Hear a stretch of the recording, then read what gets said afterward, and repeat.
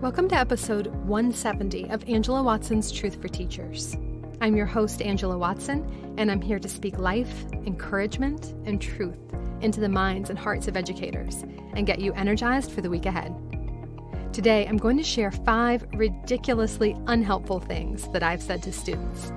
Visit truthforteachers.com to get the transcript, or find our new Truth for Teachers podcast community on Facebook. You can share your thoughts on the show there and reflect with other listeners in our private group. A big thanks to Advancement Courses for sponsoring today's show. Advancement Courses offers over 200 online PD courses in 19 different subject areas for both graduate credit and CEUs for K-12 teachers. And right now, they're donating 10% of every purchase to fund Donors Choose projects. You can submit your Donors Choose project to them for a chance to get funded until September 27th. To learn more, visit advancementcourses.com/truth. Have you ever been really upset and had someone tell you to calm down? That happened to me the other day, and it drove home just how spectacularly unhelpful it is to tell a person who is upset that they need to calm down. Telling me to calm down when I am rightfully mad about something just enrages me more. It has the total opposite effect of what's intended. And as I reflected on that interaction, I realized that the person who told me to calm down was simply parroting a normal phrase that we use, at least here in America, when people are upset. It's just a default reaction for many of us. It's not really an intentional word choice. When we say calm down, what we really mean is, I don't like seeing you upset. It's making me feel uncomfortable. And I also don't understand why you're bothered, or I don't understand the severity of your reaction. We want the other person to react differently because it's easier for us to handle. But instead of expressing ourselves more honestly, or better yet, allowing the person we're with to experience strong emotions and just sit with them in that, we tell them, calm down. I love to reflect on word choice like this because I feel like it gives me so much better insights into myself and into my relationships with other people. We're all going to have moments when we're frustrated and we've said unhelpful things. But when you notice your patterns and when you examine them, it can help you be more intentional about your choices. I particularly like what teacher and child psychologist Ham Ganat had to say about this. Listen to this 30-second clip of him talking. Does anybody get through parenthood without at least one time saying, how could you be so stupid? Let's take this into account. First of all, I came to the conclusion that our first response is not ours. It's our parents' response. We remember it.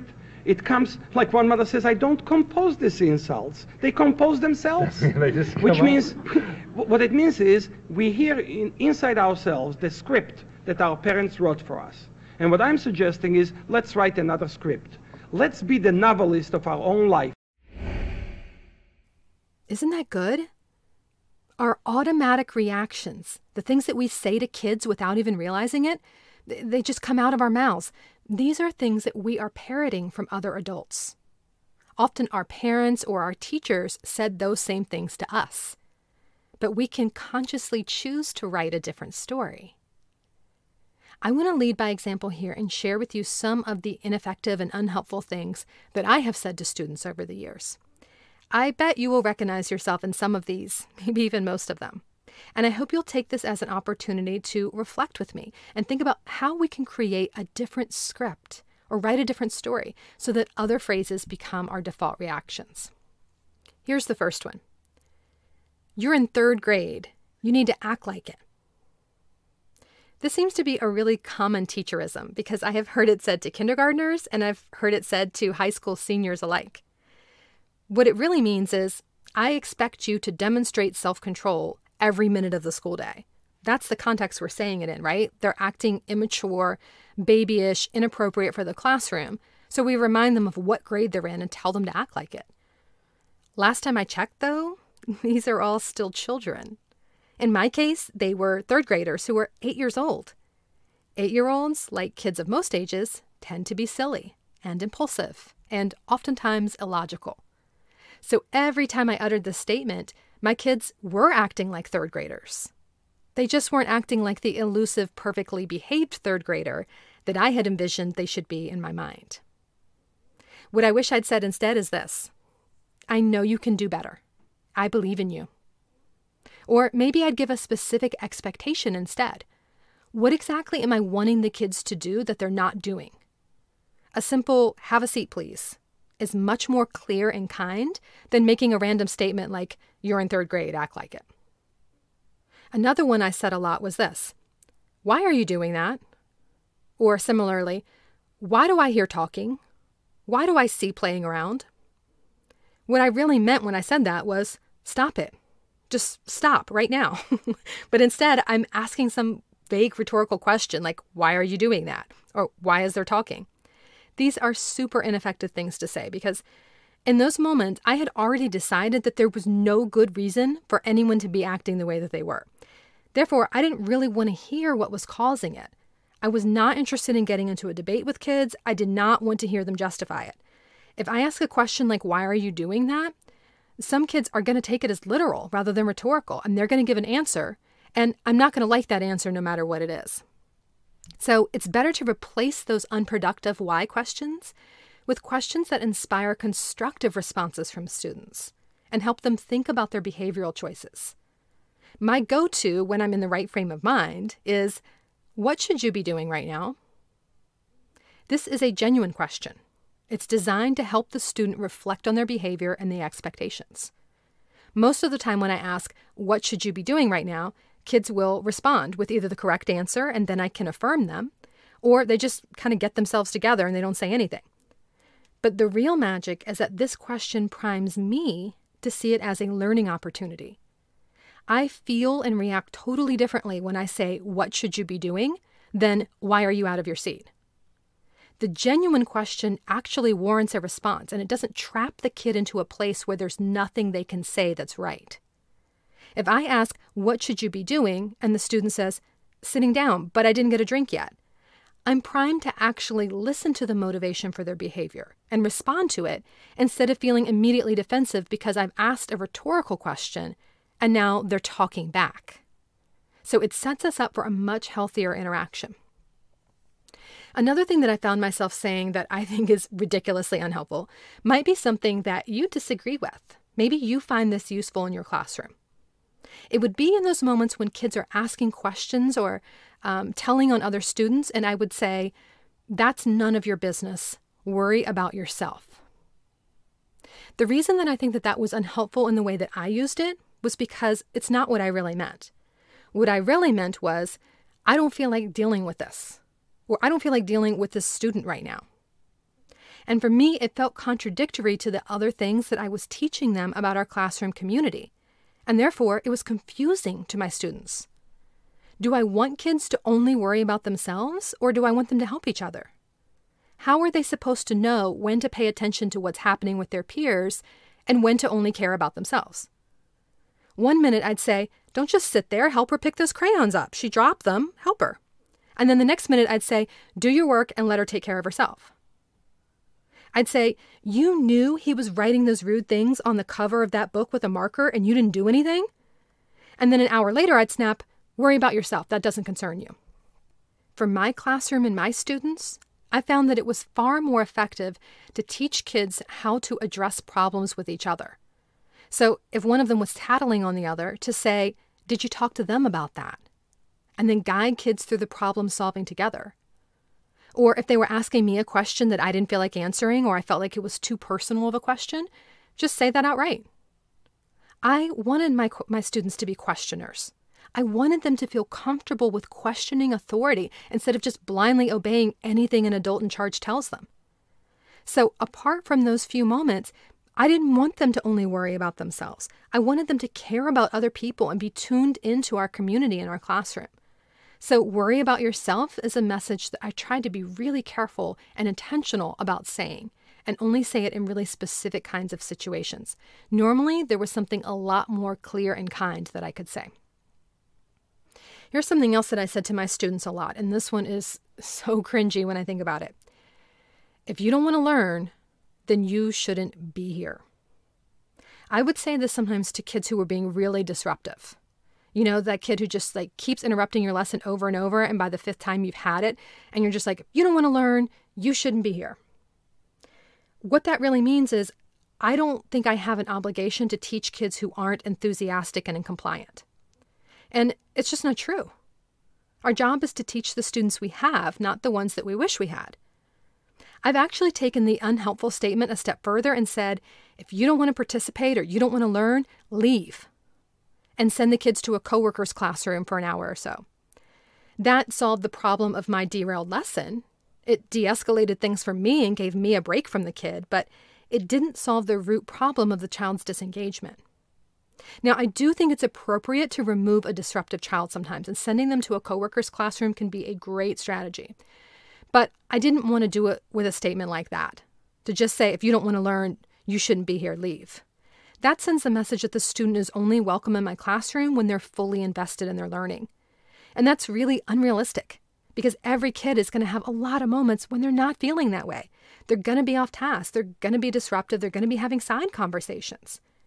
I don't even feel fully invested in my own job sometimes, right? There's a lot of times when I don't want to be there and I don't want to do everything I'm supposed to do.